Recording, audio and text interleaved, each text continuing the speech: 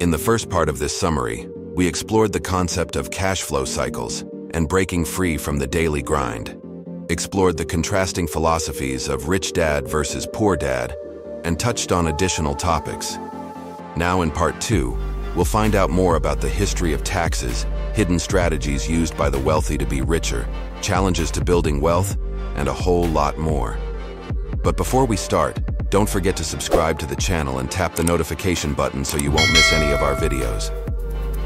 Let's continue. For Lesson 4, let's talk about how taxes started and the influential roles of corporations.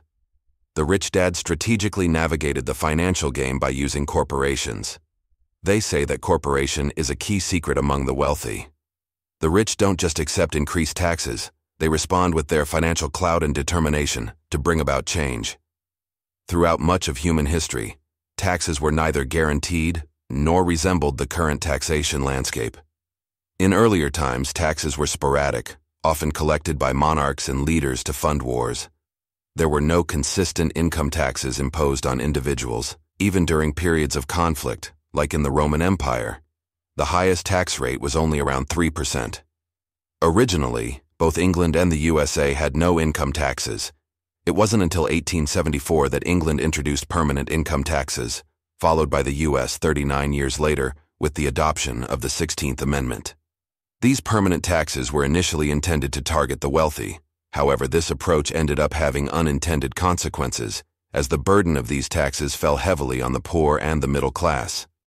The clash between government bureaucracy and capitalism is a central theme as the government expands, requiring more tax dollars for support. Rich dad viewed poor dad as a representative of government bureaucracy, while he saw himself as a capitalist. Consider the perspective of a politician or government employee. The incentive lies in spending money and expanding the workforce. The larger the department or organization becomes, the more established and respected it is. The motivation is to spend the entire budget, fearing that any unspent funds may be cut in the next budget cycle. Politicians often campaign on promises to cut expenses or balance the budget and how it benefits the people. Yet, these expenditures are made using the population's tax dollars. Now, let's shift to the viewpoint of rich dad, a business owner.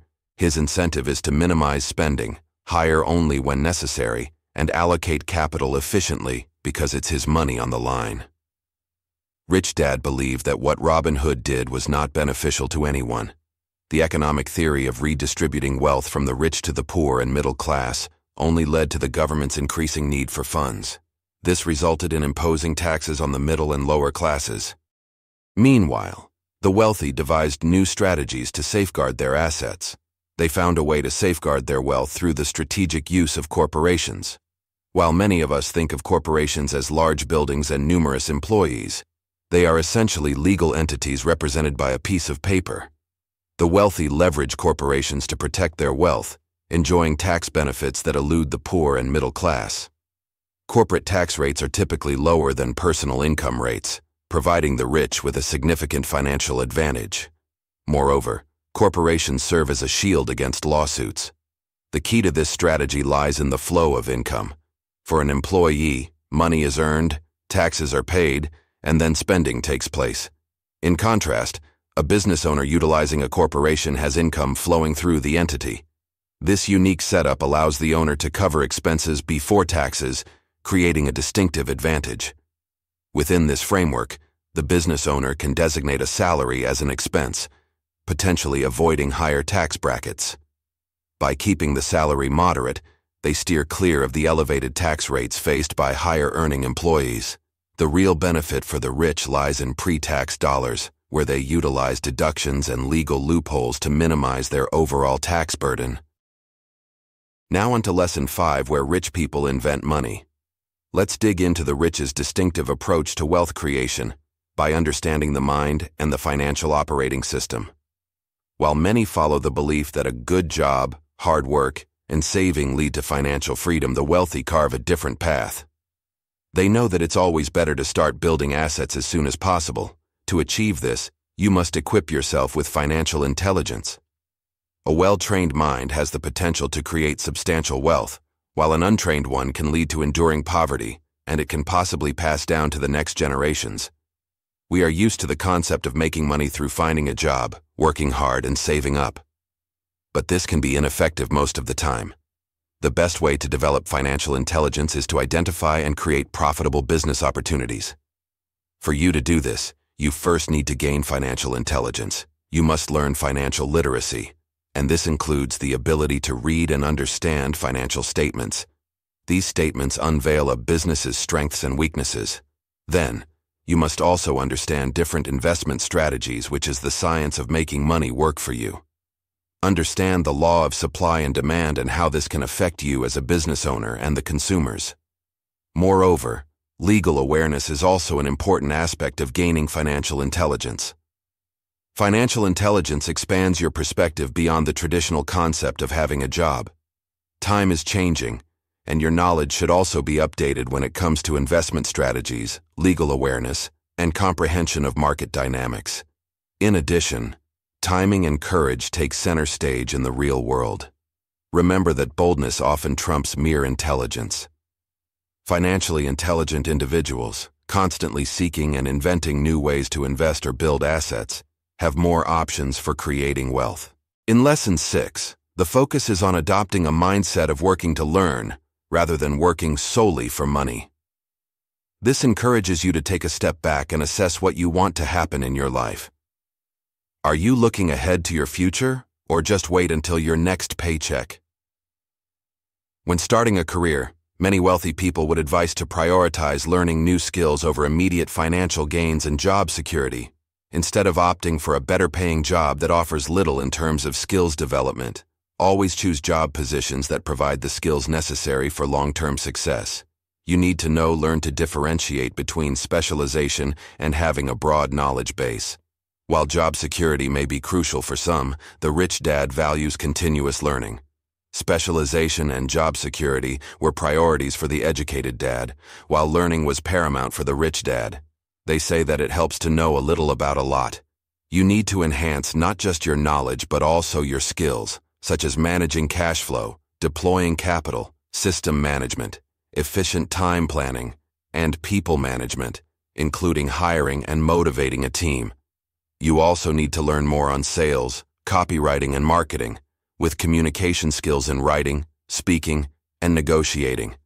You would think that these skills are irrelevant, but they're beneficial to your professional and personal growth. You need to work on yourself on how to be better, especially when you're just starting out on a job. While some advise against jumping from one company to another, many would argue that working for different companies can be a wise decision. It exposes you to a variety of relevant skills, different kinds of people, and offers long-term dividends. We all experience various challenges in life, and how we handle them speaks so much of who and what we are. In Lesson 7 in the book, gives emphasis on how the rich and the poor deal with financial difficulties. There are actually 5 reasons people fail to be successful in life. The first one is the fear of losing money. Both rich and poor individuals experience fear, but the key is how they deal with it. Poor individuals view losses as permanent. In contrast, the rich see losses as inevitable and temporary setbacks. The second reason is cynicism. Cynicism and self-doubt keep many people from wealth. If you don't believe it's possible to become rich, opportunities may pass by, and playing it safe becomes the norm. Rich individuals constantly analyze and explore possibilities, while the poor often criticize and focus on why things won't work. The third reason is laziness. Many feel that they don't have to work harder because they know things won't get better. They will always be on the losing end. This is why it is recommended to pay yourself first, before anyone else. This easily remedies laziness. The fourth one is bad habits. Learning to pay yourself first helps you overcome bad habits. You create the drive to find solutions and increase your income. The last reason is arrogance. Arrogance is often used to mask ignorance. Be more open to other people's opinions and stop thinking that you have all the answers. Learn from others, accept their feedback with respect, and always remain humble no matter how successful you are. In Lesson 8, the book highlights the importance of developing these 10 steps to achieve financial success and freedom. The first step is you need to find a purpose. This can be difficult at first, but you need to find a greater reason to keep you motivated and resilient amidst obstacles. The second step is to make daily decisions. Your daily choices shape your financial future.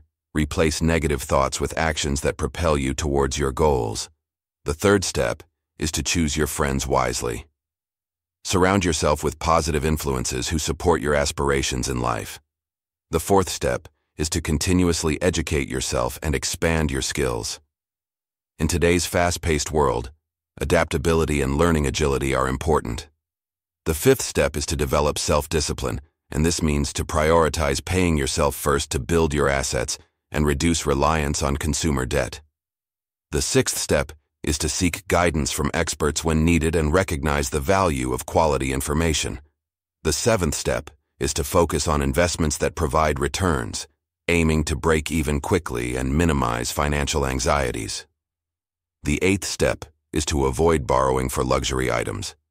Use your assets to fund such expenses instead. Discipline is key to avoiding debt traps. The ninth step is to look up to and learn from financial role models who inspire you. Learn from them and incorporate their strategies into your own journey. The last step is to give and share. Share your knowledge and resources generously. Help others that they may succeed on their own and expect nothing in return. And this sums up all the valuable lessons from the book, Rich Dad, Poor Dad. Hope this video opens your mind on how to become a well-rounded person when it comes to money talks. If you want more videos like this, subscribe to the channel and tap the notification button to stay updated on new videos.